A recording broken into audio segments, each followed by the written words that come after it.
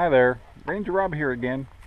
Well, it's the 4th of July weekend, and my wife had to work today, but I got to stay up here in Anacortes to play.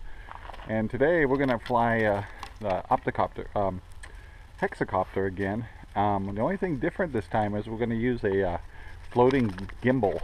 So I'm hoping the pictures will be real smooth.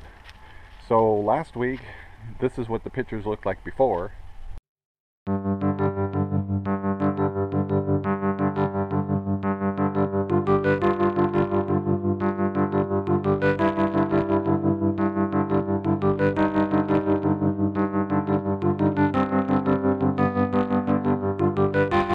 And now we're going to take pictures with the new gimbal system, which I'll show you right here. Right here is a floating gimbal system. We're using a GoPro, and it'll always stay level no matter what the helicopter is doing. So anyway, here we go.